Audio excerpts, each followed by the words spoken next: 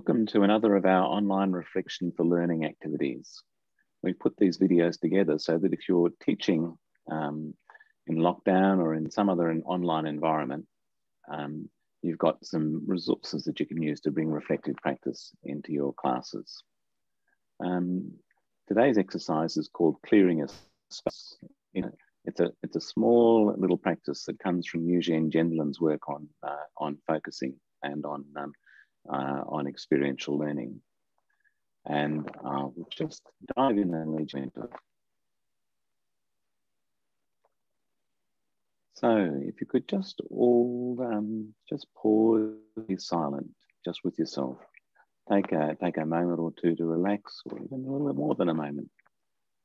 So take some time to just relax, and when you're ready, just pay attention inwardly, perhaps in your body, in your stomach, perhaps in your stomach or your chest, anywhere that feels like a kind of an interior place with a bit of aliveness for you.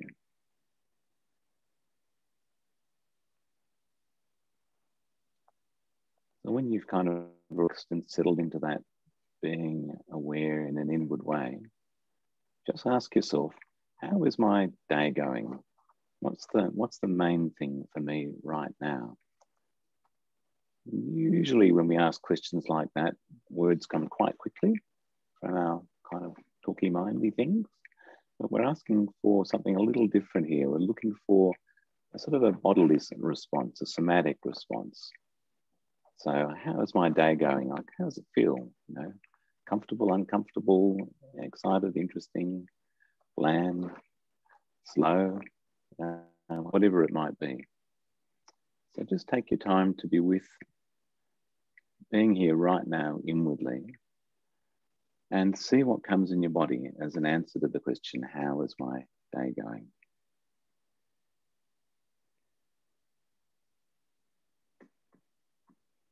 When something comes, it might be a concern or it might be just an awareness, for this exercise, don't go inside it. Just stand back and say, yes, it's here. And allow it to be there with a bit of distance, a comfortable distance between you and it. And when you've kind of relaxed enough into you being here and this thing being in the space around nearby or at some distance, just go back into your body and just check again and see, well, what else is there? What else is there that comes when I ask, how is my day going?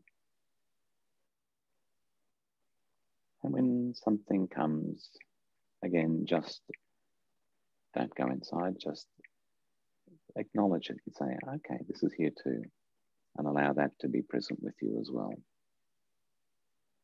Usually there's a few things going on, so just take your time to check inwardly and look for, again, what your body is kind of pointing out to you or kind of bringing to you, what your stomach is suggesting, what your chest is suggesting, something like that. Because we're kind of checking out the body's agenda in a way. Or maybe we'll say the whole person, the body mind.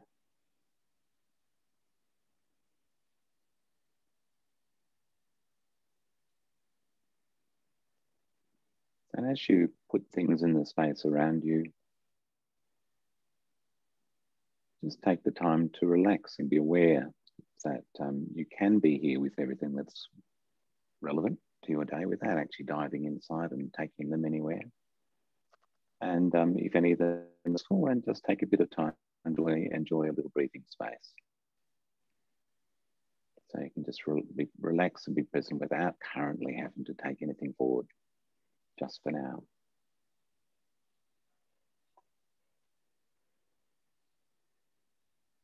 And when you feel ready, you can just come back into our collective space, our conversational space.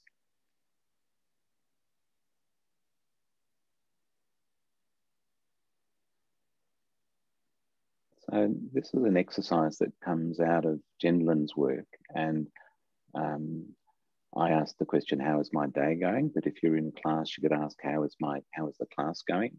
If you're working on a project, how is the project going? You could adapt it in lots of different directions. And you can also move forward from here to explore ways of working creatively with whatever has emerged for you. So if you want to take your day forward or your project forward or whatever it might be, if you do it, if you ask, how's my class going, it could function a little bit like this point exercise, which is in the handbook. So without any obligation, would anybody like to make any sort of reflections on their experience of doing this?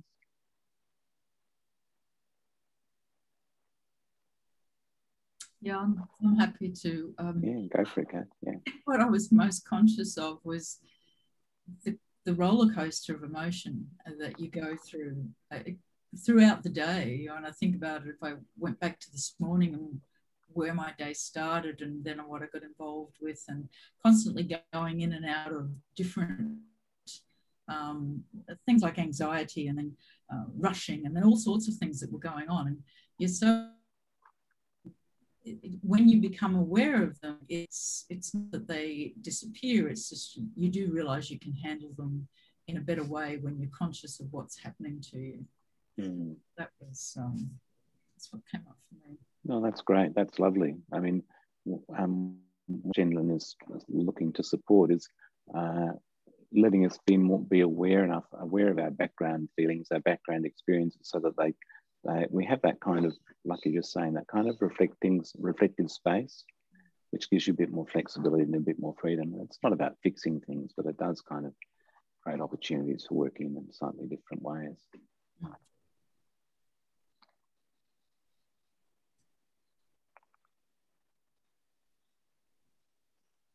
So this is a good exercise to not expect people to say anything with, because you just don't know what might have come up.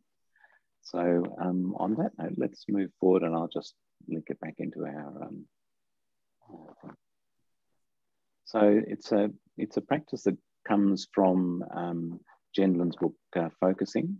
The words on the slide are very close to the words in the actual book, so it really is very close to his stuff.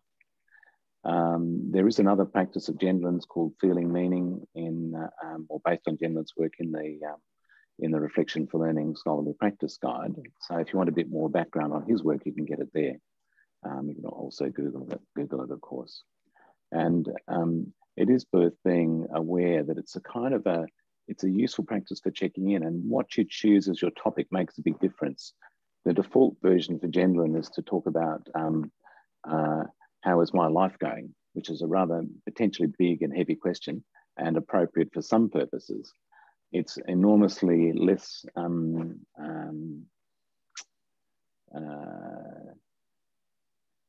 less scope for alarming things. If you ask something like, so how does this little exercise we did in class go? How's this topic sitting with you? So you can scale it up and you can scale it right down depending on what it is you're doing with your class. But unless you've got people who are kind of into experiential learning, it generally makes sense to pick something fairly low key for people, I think.